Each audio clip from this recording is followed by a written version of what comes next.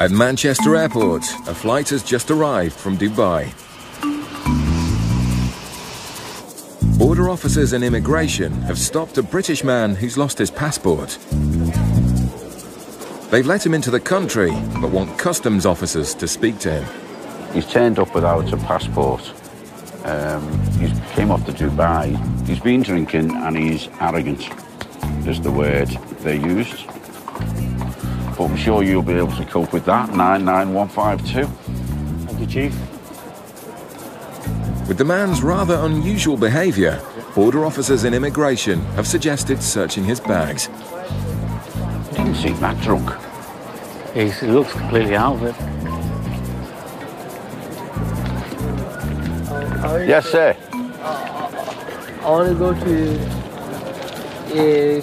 Soidford, you know. You want to go to? Soidford, you know Soidford? Salford. Yes. Yeah. Salford. Yeah. Right, well, first of all, you need to get out of here. Yeah, right. Do you have anything to declare? What do you mean? Do you need to speak? Sorry? I need to speak. No. No. No, I don't. Where have you arrived from? I come from Dhaka. Right. Yeah. Officers take the man aside for further questioning. Where did you lose your passport? In the airport. In the airport in Dubai? No, Dubai, or I don't know where. You don't know where you've lost it? But I did have it with me. You know, I don't know why. Is it a British passport? Right. Well, I'm going to look inside your bags and I'm going to ask you some questions. Are these all your bags here? This one is mine. Yeah, did you pack them yourself? What? Did you pack them all yourself? Yeah. Do you know what's inside the bags? Yeah. Has anyone given you anything to carry? Anything? No, nothing too bad to carry. Well, okay. Have you had a few drinks on the plane? Yeah, one or two. One or two? Aye. All right, okay, that explains a few things. I'm gonna lie, I'm gonna have to lie. All right. What do? Do you work here or are you a student? No, I'm no student, nothing. My family here, right? I just see my family. Right. Where is your home? No. Flatley. Flatley? Flatley. Like Michael Flatley? No, it's called Flatley. Flatley? Yeah. Which country is that? It's in Bangladesh. Right. In Bangladesh. So your home is in Bangladesh? No, my home is in England. Yeah, where in England is your home? Manchester. Right. Okay. Right. My family, my mom. You went to Bangladesh to visit your family. And how long have you been away? How long? I maybe 4 weeks. 4 weeks? No, I mean 4 months. 4 months? 4 months, yeah. So quite long. It's a long time. Yeah, quite long. But what my colleague asked was, right. Do you work in Manchester? Yeah, catering. Catering? Yeah. Aye. Catering, yeah. Catering was, yeah. Even the simplest question seems too much for this passenger. It could be a long afternoon for the officers. At Gatwick Airport, a plane has just arrived from Nigeria. East Africa is a known source for Class A drug smuggling, and it's up to the UK border officers to stop and question any suspicious passengers. Just put your bags on the bench for me, sir, please. Right. Just ask you a few questions first of all. OK, so you started your journey in Nigeria, is that right? Lagos. Dubai to the UK. Right, OK. And how long will you stay in England for? I'm leaving at 7 p.m. this evening, 7:05. OK, and where are you flying on to? Netherlands, Amsterdam. OK, and what's the reason for your trip to Amsterdam? Vacation. I'm on vacation. I'm just traveling through Europe. Do you have friends or family in Amsterdam? No, I have hotel reservation. And you're not travelling with anybody else? Just me. OK, what's your occupation in Nigeria? IT consultant. I used to live in the US. So from Amsterdam then, where are you going? Zurich. Going to Zurich? OK, so how long will you stay in Amsterdam for? Just 1 day. And then you'll fly on to Zurich? Yes, and I take a train back to London. How long will you stay in Zurich for? 1 day. I'm just traveling through Europe, that's it. Hazel is alerted by the man's whistle-stop tour of Europe. Her suspicions are heightened when she finds a cheque for a substantial amount of money. So who's Alex? A friend of mine. And is this 16,000 American dollars? That's right. Okay, why are you writing him a cheque for 16,000 American dollars? Because I owe him the money, and he's in the US, and I'm just mailing it from here to him in the US. Hazel's not satisfied by the man's explanation, so the officers swab his suitcase for drugs. There we go. I won't be 1 minute, okay, sir? Thank you. We're just going to see if there's been any contact with controlled drugs. The one that this machine tests for is cocaine or heroin. So there's a reading come up, a middle size or a medium reading for contact with both cocaine and heroin. Hazel, there was a 0.51 reading for contact with cocaine, yellow, so Right. medium size, middle size. Okay. Hazel confronts the man with the evidence. The machine we have tests for traces of drugs, and what he's just told me is that there was a background trace for cocaine. I've never used cocaine before. Have you ever been near any drugs or? Never No? touched it. Okay. The man is adamant, but Hazel can't rule him out as a smuggler just yet. He's got really hardly any luggage. His trip is for 7 days. Yeah. Have we ever had swallowers that have come in off the Dubai? We have, haven't we? We have, yes. Yeah. I'm going to take this further because I'm not happy with him at all. I'll Yeah. get permission for a search, I think, and then put him through the body scan.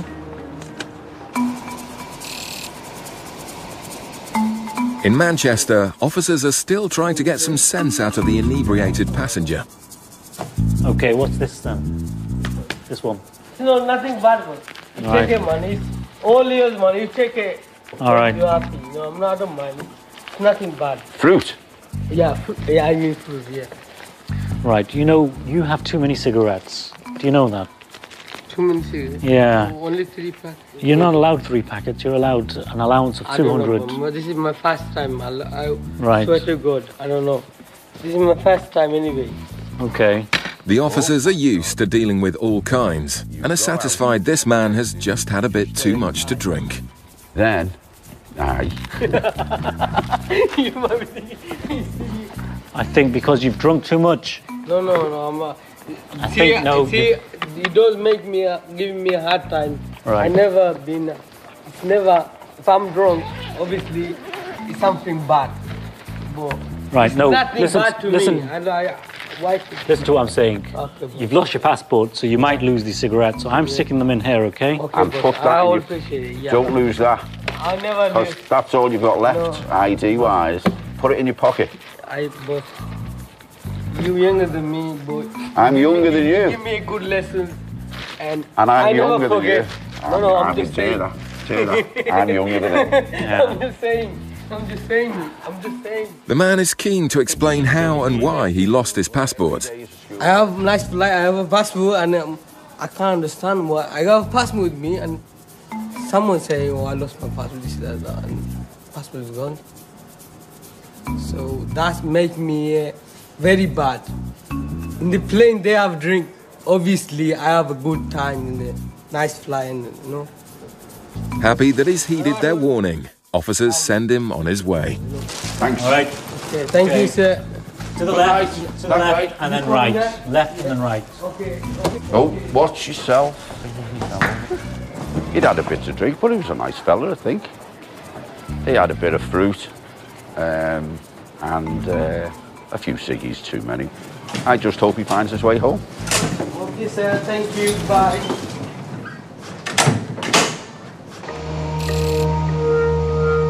At Gatwick Airport, Hazel's still trying to verify the Nigerian man's story to work out why he's travelling with a cheque for thousands of dollars.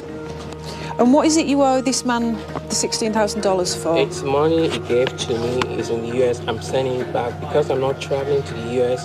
I said while I'm in the UK, I'll get a stamp, put it on it, and mail it to the US. But why did you borrow the money from him? Yeah, I'm a businessman. I just started my business. I need people to give me money to run my business. I'm not completely happy with what he's telling me, and whether all this is just a smokescreen for the fact that he's bringing drugs here and he could have booked it and then cancelled it when he gets back, I don't know. Yeah. He's been very cooperative so far. I think he's likely to agree to a body scan. So if you're happy, I'd just like to put him through the machine. OK, sir. What I want to do, we've got one last thing we can do. That's okay. OK, and that is to just give you a quick X-ray. The man is put through an X-ray to reveal whether he swallowed any packages. On examination of the images, it's clear the man has nothing inside him. OK, that's fine, sir. Thank you very much for your time and your cooperation. Despite the indicators, the man is innocent and free to go. And thanks to his cooperation, he leaves with plenty of time to catch his connecting flight. At Gatwick Airport, it's rush hour as scores of holidaymakers arrive back from outside the EU. Husband and wife officers Paul and Hazel are bracing themselves for a busy night. Hello, where have you just arrived from? Turkey. Cigarettes will be their main aim as they look to intercept passengers carrying more than 200. Do you have anything in excess of your duty-free allowance? 1,800 bags. Right, OK, you can only bring 200 back each. And am I going to guess right in saying you've got more cigarettes than that one as well? OK. See, you could do my job, thank you. Is there another one? Thank you. OK, I don't think I need to tell you, you know you're in the wrong. If you're found to be in possession of excess revenue goods again, you could end up being prosecuted. The tobacco seizures are already mounting up. The next flight in is from Moldova, and Hazel and Paul want to examine the bags before the passengers pick them up. On this flight, it's been known that people bring in quite a lot of cigarettes. What's happened is there's only 27 passengers on this flight, so the bags have all been delivered. But there's no passengers in the reclaim at the moment, so the bags will be coming round again, so we'll have a second shot just to have a look at them outside.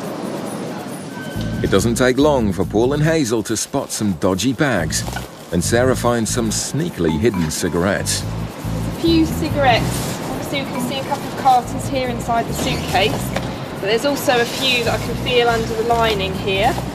We can just have a look in there. There's a few cigarettes under there. And also, in an effort to try and hide them, there's actually some that I can feel in the bottom of here. These are, I'll just hold them, a pair of waterproof trousers. Paul heads back out to wait for the passenger to claim the bag with the green trousers. Hello. Hello. Yes. Where have you arrived from? From Republic of Moldova. Moldova. OK, if you'd like to bring your bags in. Paul reminds the man about the rules. There's allowances with regard to cigarettes and tobacco. Do you understand that? Yeah. You understand it. And what do you understand those allowances to be? I don't know. You don't know? So it's 200 cigarettes. But Paul knows he's got a lot more than 200. OK, so you've got 600 there, which is 3 times what you're allowed. Yes? Sorry? It's 3 times what you're allowed for 600 cigarettes, yes? Yeah. Do you understand that? Yeah. So you're over by 3. Yes? 3 times. 3 times the allowance, yes? Yeah. Have you got any other cigarettes or tobacco in here? Yeah, I got a couple of more Couple more what? cigarettes. Yeah, but how many? Just 2. Just those? Yeah. Maybe more. Maybe more? Yeah. Why didn't you tell me how many? I don't know exactly. I bring this souvenir for my friend. As a souvenir? Yeah. I've never heard of a cigarette called a souvenir before. Because it's expensive. Yeah. They asked me for cigarettes. So how many cigarettes have you got in total? Maybe I got here cigarettes. And you've hidden them inside the case? Why have you hidden them in the case? They told me. They told you to hide them. Why? Because you're not allowed to bring them?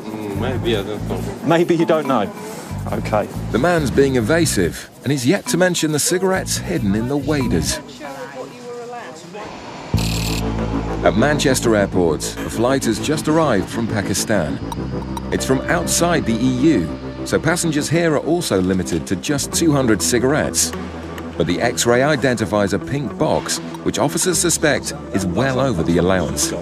Before I even put it through, I thought the weight for the size is right as well, and the density is right. Right, let's go. The box is put back on the belt, and Officer Az heads out to the reclaim area to see who picks it up. Well, I'm going to X-ray your bags, OK? I'm going to X-ray your bags. So this way. Are you travelling alone? Yeah. And where is it you're travelling from? A young man travelling by himself has claimed the box, and Az takes him in for further questioning. It's bad news. Do you know what your allowance for cigarettes are? It's 200. 200 cigarettes, 1 sleeve of cigarettes. How many do you have? How many? 9. 9 sleeves. Okay. I'm going to look inside all these bags now, okay? You still sticking with 9? All right, could you open this for me, please? Having seen the X-ray for himself, Az knows he's carrying a lot more than 9 sleeves. 6 and a half. Oh, so there's more than 9. Why didn't you say that right from the start? The man realizes he's busted. I'm going to seize these cigarettes because you're well over your allowance. That's all you're allowed. If you bring anything like this in, you need to declare them. You need to let the customs officer know that you've got more than 200.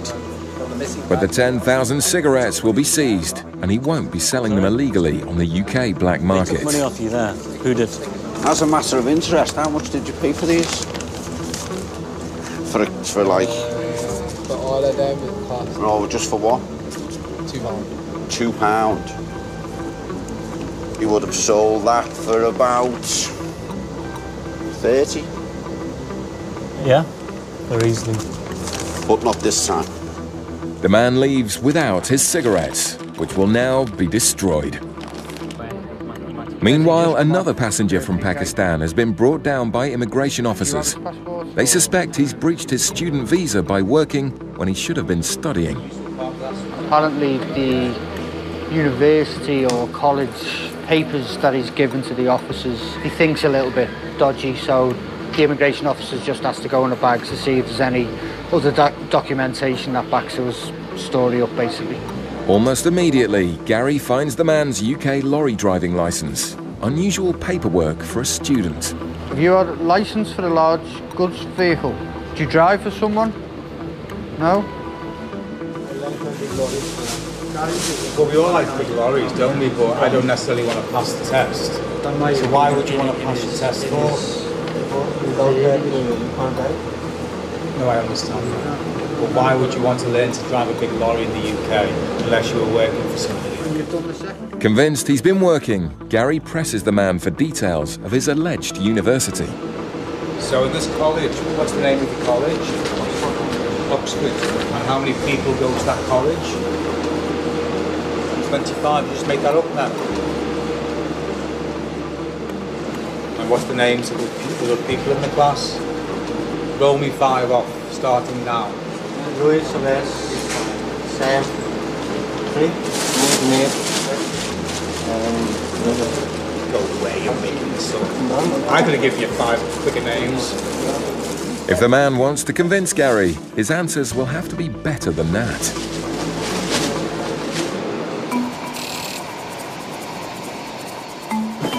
In Gatwick, Officer Paul is still talking to the man from Moldova who's hidden cigarettes in his waterproof trousers. Basically, you get a 200 cigarette allowance. Once you go over that allowance, you forfeit that allowance. So all the items that you brought in today are going to be seized, yeah? You understand that? And I think you knew it before, didn't you? That's why they were hidden. Yeah, they told me. As Paul finishes up his search of the man's bags, Officer Sarah takes him aside for a quick word. What's up? If you check the feet of those very large waterproof trousers, there's some in the feet. Oh, is there? The ones in the red bag. Cheeky. Check the other one, because I think there might be another one in there. Pop that one back up. Pop that one back up. Sorry, what? Bring it back up. Have you got cigarettes in the bottom of these? I don't know. You do know, don't you? Because you did it. So bring the other pair out. This? Yes, yes, yes.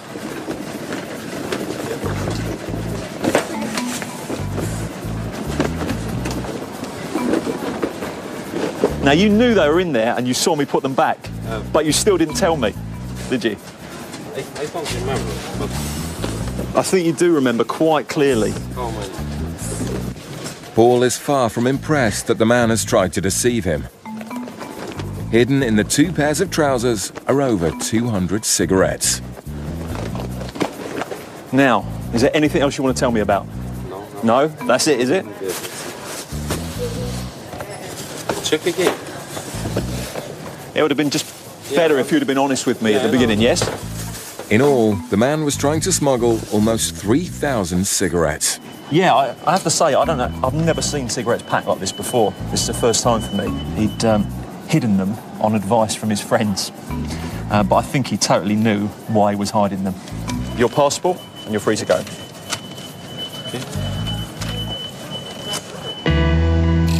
Back in Manchester, Gary's team have almost finished searching the man suspected of breaching his student visa.